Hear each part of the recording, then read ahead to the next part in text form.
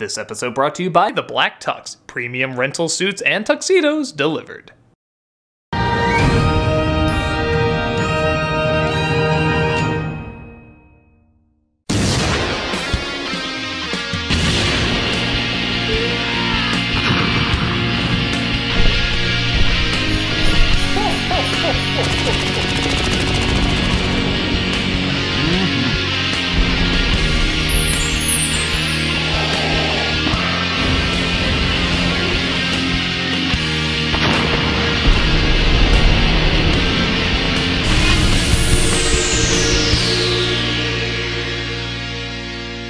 Hello, I'm the Nostalgia Critic guy. Remember it so you don't have to.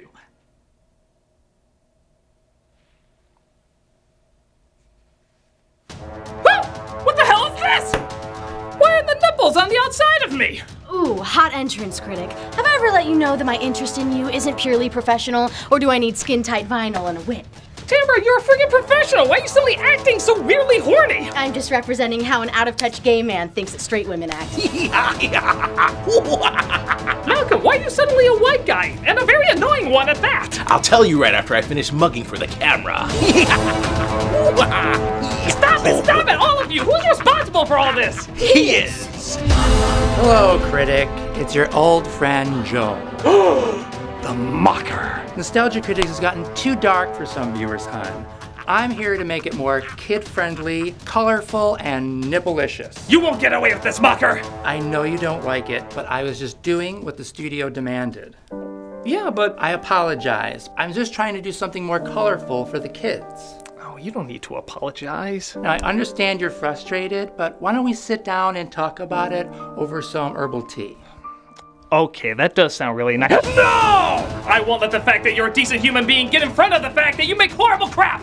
It's Earl Grey. Oh, I love Earl Grey. That's like my favorite. No! I need someone who won't fall for your kindness. I need a geek. An angry geek. A last angry geek! Last? Really? Yeah, I feel like there's a lot of angry geeks. Millions. Okay, I don't know why he calls himself that either, but I'm calling it!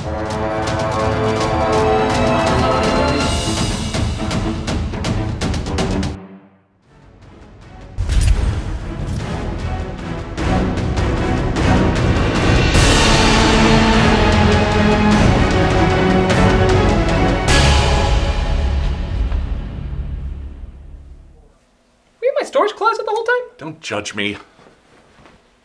I very much am. All right, mocker. It's time we put an end to your insanity. Now don't be that way. Why don't I order us some lattes and we can sit down and discuss artistic styles and interpretations? He is very nice. Isn't he? He's just the nicest guy. I just want to eat him. But it won't work! We did an entire riff track on how your style ruined Batman Forever. You did? Yes, and it's still available. For anyone to purchase. The cameos by Mike Nelson. Kevin Murphy. And Bill Corbett. Good times are just a back click away. Ha! Well, that was recorded years ago. You couldn't possibly find any fault in Batman Forever now. Why? Yeah. I don't know. I just needed a segue into the review. Yeah, there's like a million jokes about this movie. Yeah, we should probably just get to it. Batman Forever.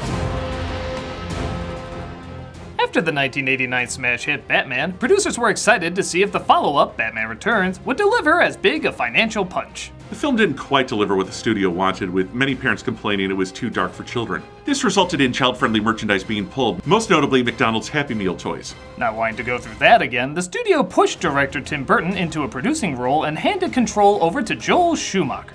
He agreed to make the third installment, Batman Forever, more lighthearted and marketable, and it seemed to pay off as it made more money than the previous installment. Schumacher is best known for his following epic, Ice Puns and Ass, but a lot of people ignore what a cluster of goofiness Batman Forever is, seemingly giving it a pass. We're here to see if that pass is warranted, or if it deserves to be tossed in the Snyder pile. Pile of what? You know what. Let's take a look at this batshit insanity with Batman Forever. After being assaulted by the big names in this movie, Interpret that as you will. we see Batman, played this time by Val Kilmer, getting ready to ride a Batmobile so phallic that even H.R. Geiger's original design looked less penisy. And if you think they're not going to overcorrect the Happy Meal tie-in from the last film, take a look at this actual opening line. Can I persuade you to take a sandwich with you, sir? I'll get drive-through. Well, can't act like they didn't set the bar low from the very start. It's such a weird line, clearly done just for a McDonald's ad. Can I persuade you to take a sandwich with you, sir? I'll get drive-thru. Tomatoes, crisp lettuce, 2 cheeses on a superhero bun. It doesn't fit in the movie at all. The only way it could work is if it was literally followed by this. Can I persuade you to take a sandwich with you, sir? I'll get drive-thru. 2 cheeseburgers, a large fries, and I got a movie out, so just give me whatever plastic schlock with my face on it you got. Bingo. Batman drives to the second bank of Gotham in Chinatown? As a crime boss named Two-Face, played by Tommy Lee Jones instead of Billy D. Williams. Only the finest of art forms remedy this. You know, I love the Italian mobster in that. He's robbing a bank and juggling his split personality of a district attorney and a burping monkey.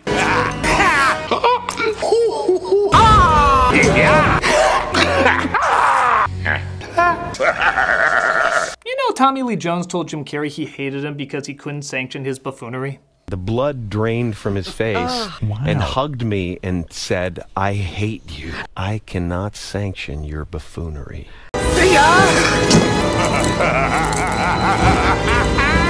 Makes sense to me. I'm just wondering how acid can turn one half of your face into plastic purple latex. As you probably guess, he often flips a coin to decide who lives and who dies. Fortune smiles, another day of wine and roses. But you said you'd let me live! Too true, and so you shall! I mean, I'll kill you later, but I'm letting you live for a few minutes. I'm a district attorney. I can always find a loophole. Batman arrives on the scene to meet up with psychiatrist Dr. Chase Meridian, played by Nicole Kidman. Hot entrance. A dedicated professional, as you can see.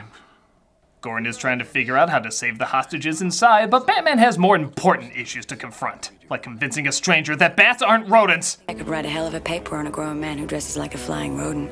Oh no, you didn't. Bats aren't rodents, Dr. Meridian. You are interesting. Your ability to wiki search intrigues me. By the way, do you have a first name, or do I just call you Bats? Oh, what, is there a bank robbery or something? Oh yeah, there totally is. Let's start this party with a bang! Well, we know Dr. Meridian sure did. Batman breaks in and fights off a gang of Mexican wrestlers while also trying to get the cameraman a tripod. Does that device turn people into Roger Rabbit? Oh, apparently it spread to the music, too. Well, the composer ran out of money, so he just started going...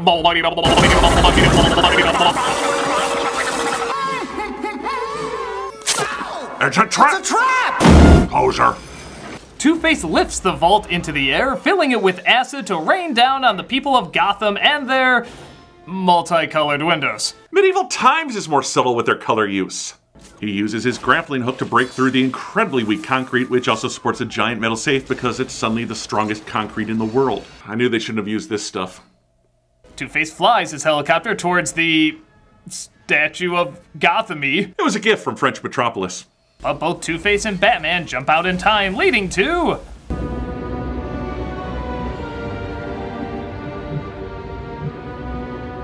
Can we just start a pointless Schumacher slow-mo count? Only if I can start a Val Kilmer mouth-hanging open count. But that clashes with my Christian Bale mouth-hanging open count. Oh, let's look at the menu. If you share the slow-mo count with a Jim Carrey making an excited he farted face count... Then you can share the Val Kilmer mouth-hanging open count with Christian Bale's mouth-hanging open count. And who gets the bad news? We all do. Harvey Two-Face is still at large and extremely dangerous. Wow, Batman the Animated Series did not age well. It's supposed to look realistic. It's not. I know it's not. Speaking of which, we're introduced to Jim Carrey as Edward Nygma, a name so ridiculous even the animated series refused to believe he didn't just make it up. What did you mean, a joke on his name? His name's Edward Nygma. I get it. Enigma. Edward Nygma. Look at us. 2 of a kind! Huh? At first I thought Carrey's portrayal of Nygma was a little too over the top, but after internet culture and fanboys blew up... I'm Pickle Rick! Woman on the dum-dum! You guys are the ones that ruined Sonic for everyone! Leave her alone! Get my socks! Get my socks! Bring! Yeah, it might be too subtle. Nygma is obsessed with Bruce Wayne and wants him to okay his device that beams TV signals directly into the human brain. I'm sorry, Ed, then the answer's no. Tampering with people's brainwaves, mind manipulation. It just sounds like cable news. It just raises too many questions. Watch this, Lise. You can actually pinpoint the second when his heart rips in half. And now. Bruce sees the bat signal and uses the bat pipe to transport himself to the bat cave. Oh, that must have been a lot of fun for the builders to put in. Alfred threw his back out a lot after setting that up. Chair. Does he really see no problem arising with that setup? Boy, Bruce, this is a really comfortable chair. It turns out the call came from Dr. Meridian. Commissioner Gordon? He's at home. I sent the signal. Oh, trust me, you're sending all the signals. And thus we partake in one-liner theater. You're trying to get under my cape, Doctor? A girl can't live by psychoses alone. It's the car, right? Chicks love the car. Oh, I know the opening line for the next film. Black rubber. Try fireman, less to take off. This is sexual harassment and I don't have to take it. My life's an open book. You read? I'll bring the wine, you bring your scarred psyche. Or do I need skin-tight vinyl and a whip? Sheesh, lady, what's your PhD in? Bad pickup lines? Come to think of it, what was she shaking earlier? Commissioner Gordon bat blocks them, showing up in his pajamas. I saw the signal. What's going on? False alarm. Are you sure? I so wish there was an emergency just so I could see him fight crime in his pajamas. Oh, you saw my director's cut. Nigma, meanwhile, kidnaps his boss and uses his device on him.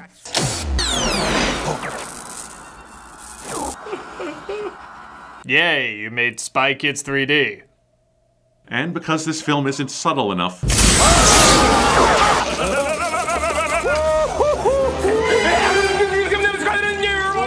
Clearly, dignity has been returned to the Dark Knight.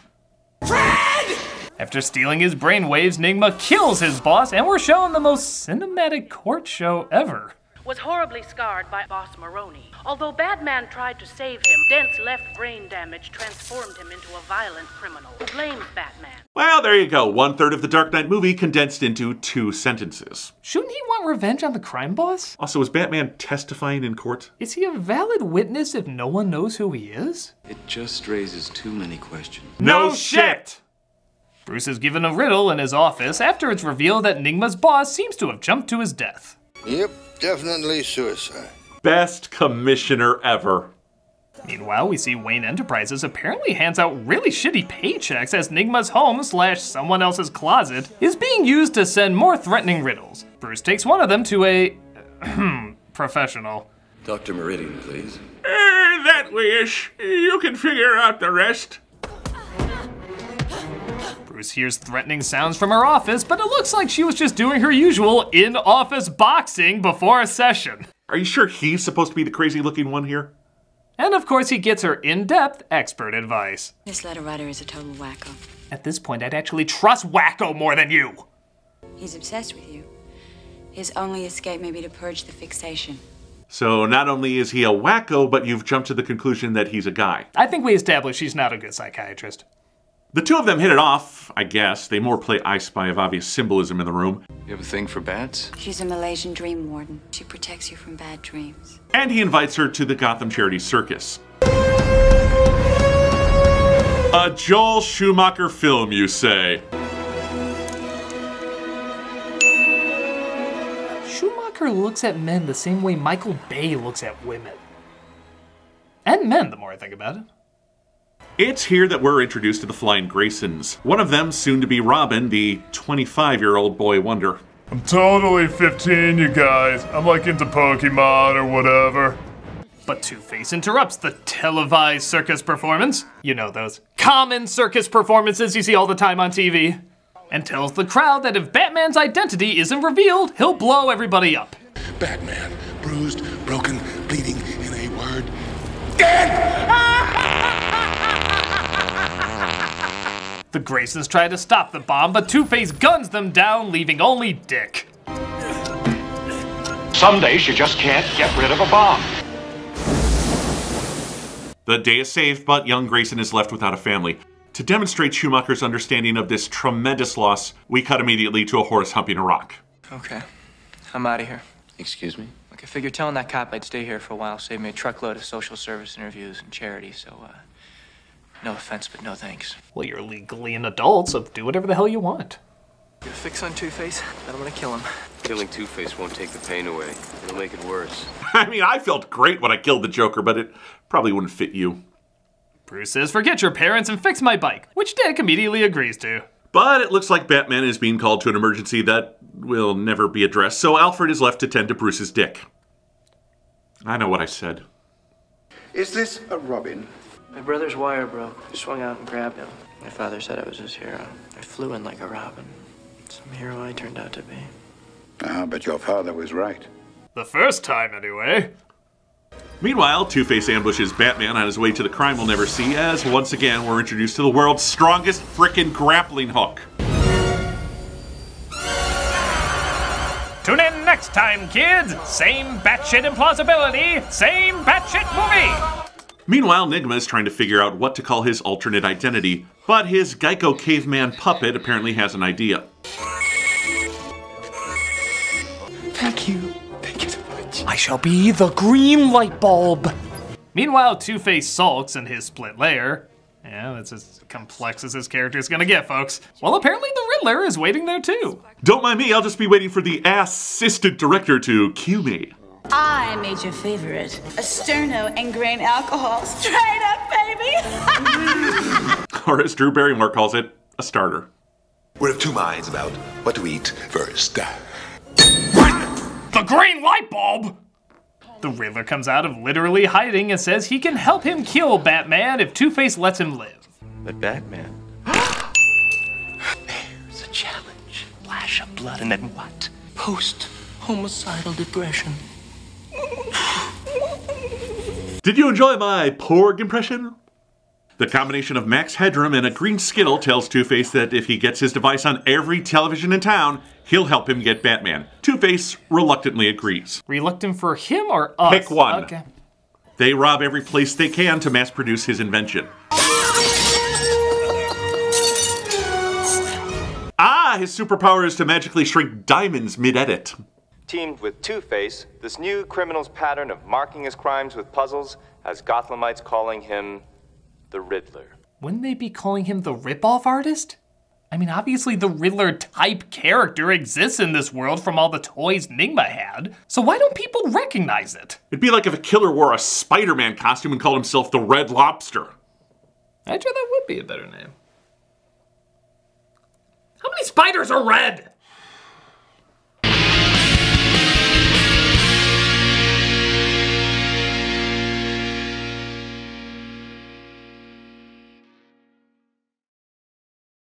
I need a tuxedo, but I'm far too busy to go to a place with people to get one. Too busy talking to this wall that I'm convinced is an online audience. Well, that's why I contacted thebblacktux.com so they could mail me one, wall. Why, thank you, mailman who isn't really there. Cardboard box? You said you were sending me a tux, you liars! Oh, there's a tuxedo in the box. Good. I mean, everyone wants to look good for that special event, but they don't want to fork out a ton of money for it either. Well, thebblacktux.com is your answer with high-quality rental suits and tuxedos delivered to your doorstep.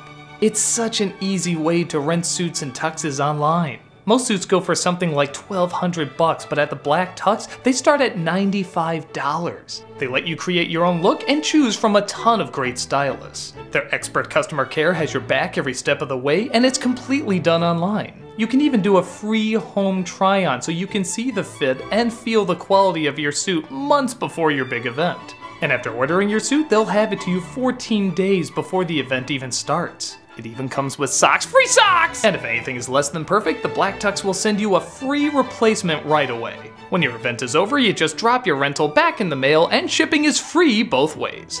And hey, you want to get 20 bucks off your purchase? Just visit thebblacktux.com/nostalgiacritic. That's right, just go to thebblacktux.com/nostalgiacritic and you'll get $20 right off your purchase. Now I'm ready for my incredibly big event.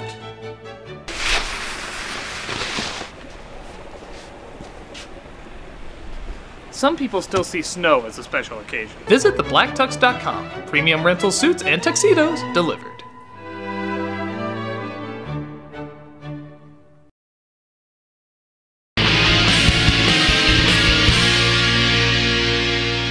Nigma gets enough money to sell his device and even finally gives it a name. The box! In every home in America, and one day the world! It's a cone. Edward Nygma's 3D box has become... It's a cone! Critics have claimed the box turns Gothamite... Cone! There's hardly a home without the Nygmatech box. The box! Cone! I don't know why you have such a problem saying you're watching Jim Carrey's box. Now I get it. Meanwhile, Alfred wants to make sure he can use the entrance to the Batcave while his dick is occupied. Now!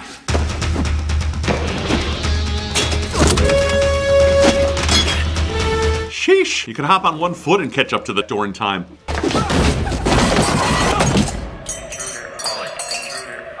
Yeah, Batman's got some hardcore security there. Have everything turned on while a meek voice goes intruder alert. Here we are, it's the Bat's cave. Intruder alert. There goes the voice. I guess it means we got to go. Yo, but the Batmobile just rolled in with the music and everything. Can't we take a spin in it? Didn't you hear the voice? It called us intruders. Think about that. Nah, you're right, that would be pretty rude. Now let's get out of here before it calls us ruffians. Oh wait, quick selfie real quick. Yeah, okay. Just to know we've been here. Meanwhile, Bruce and Chase get ready for their date. Bruce opens with his most romantic phrases. My parents were murdered in front of me when I was just a kid. You really know all the pickup lines. But he literally gets jealous of himself as Chase leaves her bat porn out. Maybe I'll leave you two alone. Well, try not posing with a smile on the cover of Time, you egomaniac. Did you get my bat side? But Alfred lets him know that his dick has gone traveling as he cruises around town in the Batmobile. Wait a minute, that's not Batman. What are you talking about? That's Batboy. Oh yeah, I'm like totally a little kid. I'm watching Ben 10 or whatever. That's not Batman. Oh wait, that's the circus kid Bruce Wayne adopted. Oh, Bruce Wayne's totally Batman! Don't have to be a genius to figure that out. I'm gonna put it on Snapchat. It looks like a girl is in trouble at this laser tag arcade, but good Hardy Dick is on the way to save her. He's dick-feated, but the gang language of a whistle signals the other members to attack. Hello? Batman here? Trying to look threatening. Oh, for crying out loud. Batman saves him after getting his cape caught. No, really, that happens. Getting some harsh reactions from his dick. If you told Two-Face anywhere at the circus, they'd still be alive! If Bruce Wayne could have given his life for your family, he would have. Will you tell Bruce Wayne I hate him? Oh, jeez, you dumbass. Bruce goes to wipe the sweat away. Lord knows it took a lot out of him to jump, and that's it, as he makes it clear that Grayson don't know Dick. So you're willing to take a life. It will happen this way. You make the kill. Yeah. But your pain doesn't die with Harvey, it grows. Cool. So you run out into the night to find another face. Awesome. And another. Even better. And another. This is literally my dream, you know that, Bruce. I'm a part of this whether you like it or not. What are you gonna do? Replace me with Joseph Gordon-Levitt? So everyone gathers to see the new version of Nygma's box. Cone! Let it go. As Nygma seems to be the toast of the town. How does it feel to be the city's newest, most eligible bachelor? Gotham must know! Oh! Is everyone's acting channeling a constant orgasm? Oh! Think that's bad? Check out this guy who tries Nygma's latest invention. You're dashing and a genius! The hell is up with that guy? I think a rabid baboon would be less awkward. Shall we dance? I was asking you. So while a therapist and the world's greatest detective couldn't figure out this is the Riddler, Wayne is duped into a mind-reading machine which is interrupted by Two-Face. This gives time for him to break free and once again refuse to enter through a door. Are there any normal extras in this movie? They put on a stunt show and tried doing their version of the Raiders of the Lost Ark gun scene. It doesn't work. Don't worry, we don't blame you, stuntman, not in any way resembling Val Kilmer. As Two-Face moves on to phase 2. By the way, I can't sanction your buffoonery. Ooh, look, we have 2 pointless slow-mos and 2 Kilmer's mouths hanging open. And yet I feel so empty. But Two-Face blasts him under a mountain of sand. Enjoy! It's coarse, rough, and gets everywhere! But his dick saves him, making Bruce surprisingly unhappy. What the hell did you think you were doing? I had an out from this movie! They bicker and argue, but Bruce has no time for that. He's got a horny honey he's secretly stalking. Even Chase calls being Batman a curse. Never been in love before, Alfred. Perhaps the lady is just what the doctor ordered. She seems lovely and wise. Hot entrance. My place. Midnight. What is it about the wrong kind of man? Oh, do I need skin-tight vinyl and a whip? Honestly, I think she's a creepier fan than Nigma. Nevertheless, Batman visits her and she admits she's more in love with Bruce than him. I'm sorry. I'm wishing you were somebody else. I've met someone. I hope you can understand. It's not even his personality, it's just something about his jawline. Oh, come on! And this, of course, gives us the Bat-Nerp.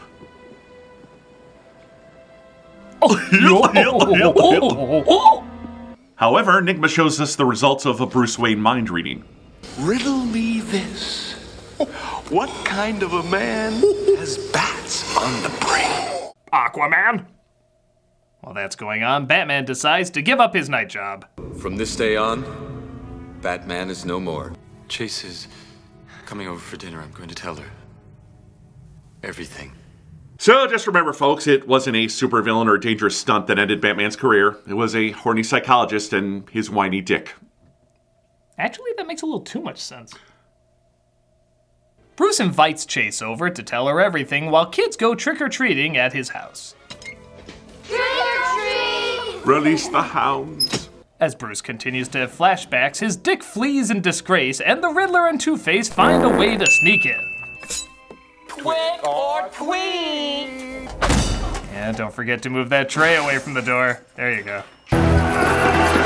They blow up the Batcave, kidnap Chase Meridian, and Two-Face keeps flipping his coin until he gets the side he wants. Just like the comic! I can't sanction this buffoonery! Too much buffoonery! If you kill him, you won't learn nothing.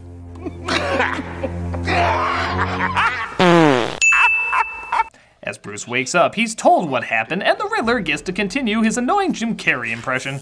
Batman will come for me. Batman? Batman, you say? Coming for you? I'd say this is over the top even for him. But seeing how the rest of Gotham acts, I'd say he fits right in. There! Who the hell's doing that? Catwoman. Who do you think? Meanwhile, Bruce and Alfred try to figure out the meaning of the riddles, realizing there's a number in each one and perhaps they represent the alphabet. 18 is R. M-R-E. Mr. E. And another name for Mr. E. Enigma. Mr. E. Nigma. Edward Nigma. There's also a return address from Edward Nigma Industries, but your way worked too. And if for a split second you forgot Joel Schumacher directed this. But he's not the only one who wants to look ridiculous. R. What's that stand for? Ralph. I just always wanted to be called Ralph. Batman is rather easily convinced to let him come along now, as they go to stop the evildoers. Oh, I have no boat training! I'm gonna die in this thing! Thankfully, Batman also lets the police know they don't actually have to do their jobs.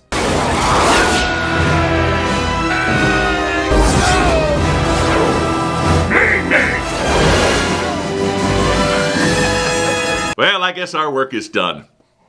Meanwhile, at Nickelodeon Studios, the Riddler and Two-Face try to foil our dynamic duo. Oh no, my dick! Hi. We've had a lot of fun with people named Dick today, but they're all good sports. So the next time you see your local Dick, why not go up to him and say, I know it's hard, Dick. Thank you.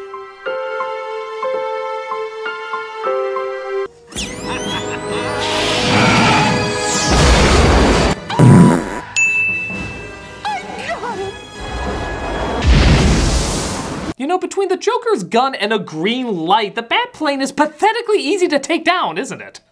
Holy rusted metal, Batman! Huh? Your ground, it's all metal, it's full of holes, you know? Holy! Oh.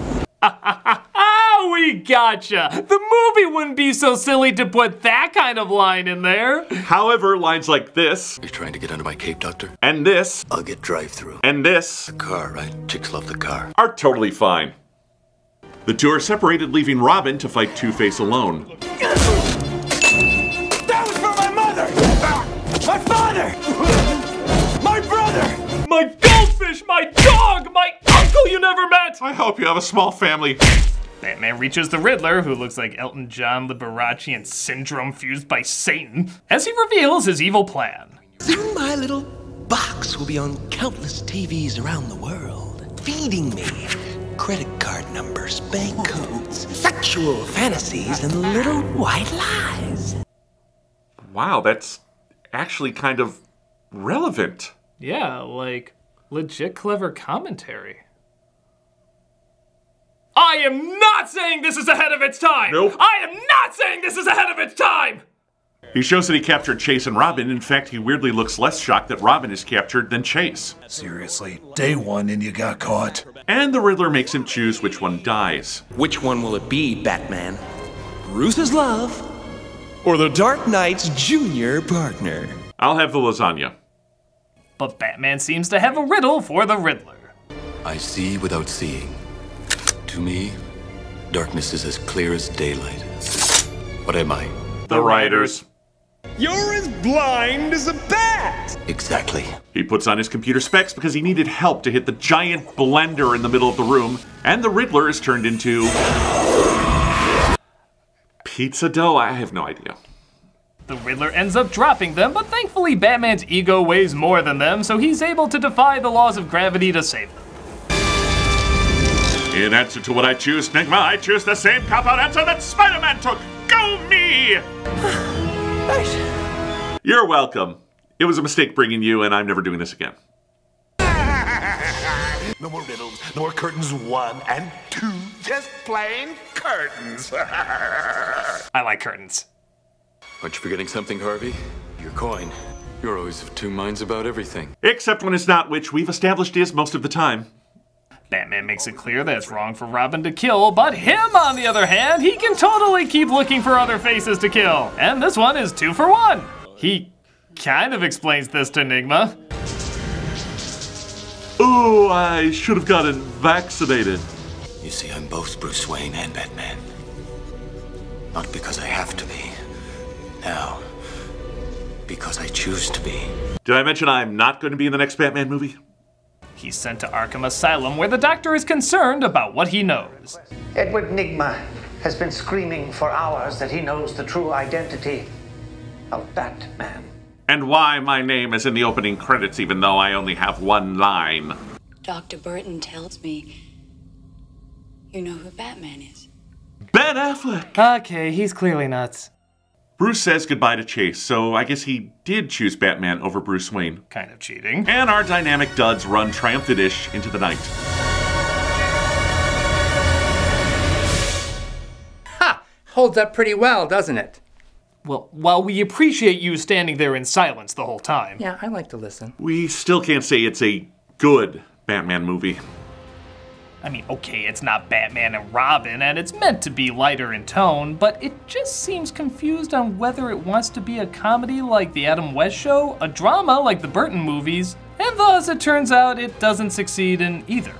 Granted, it does have a few good ideas, and the visuals are still rather stunning in many respects, but it plays everything too safe, and that's not how Batman should be handled.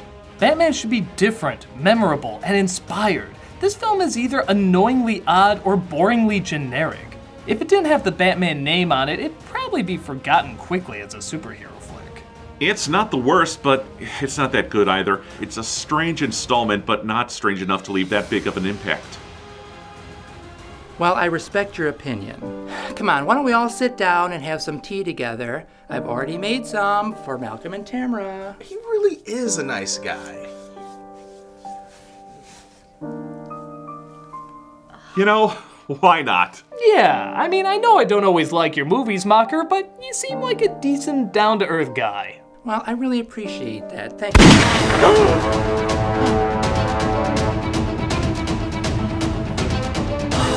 The Red Lobster!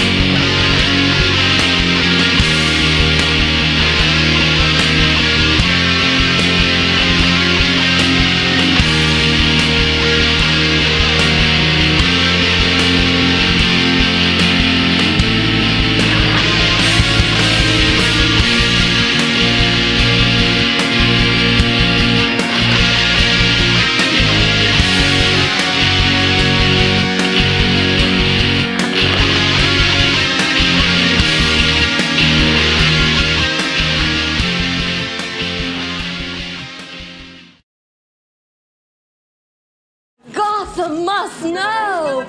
Oh! Hey, Doug Walker here doing the charity shout out, and this week we are doing the Cancer Research Institute. Since 1953, they've led the field with support for immune therapy research and clinical trials. Together with their donor, patient, and scientist communities, they continue to fund revolutionary breakthroughs to cure all types of cancer. By harnessing the innate powers of the body's immune system, immune therapy treatments have the potential to achieve complete, long-lasting remissions and cures. If you look at their site or their YouTube page, you can see all the hard work that goes into this fight and all the patients they've helped or saved along the way. There's still so much more work that needs to be done, and you can play a big part in making history, simply by giving a little donation. Click on the link below and see how you can help make a huge difference.